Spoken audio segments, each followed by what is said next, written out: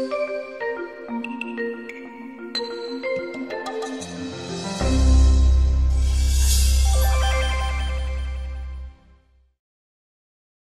guys, today I'm going to show you how to change a receiver on a Widex receiver in canal model. So this is actually one of the easiest receivers to change in the market.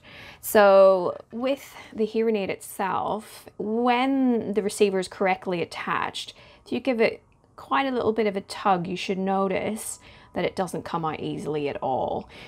To remove this one that we think may be broken, the best technique is you actually just have to pull it. There's no locking pins or anything, but the best technique is to just get your two fingers underneath the wire like that. Use your thumb for grip.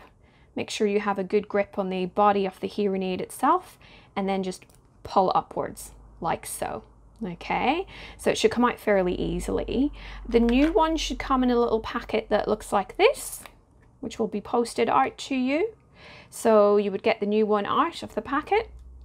Make sure that you've reattached the new dome to the new receiver, and just make sure, what you'll notice if you look up close, there are two little wires there, and they need to be placed in. There's two little holes for them just in here.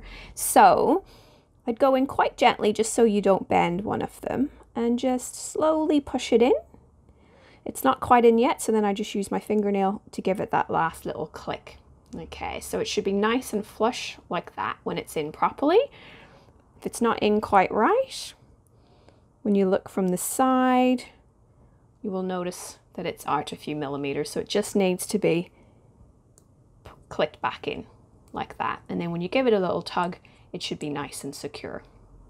So there you go. That's how to change a receiver on a Widex receiver in the canal hearing aid. Thank you.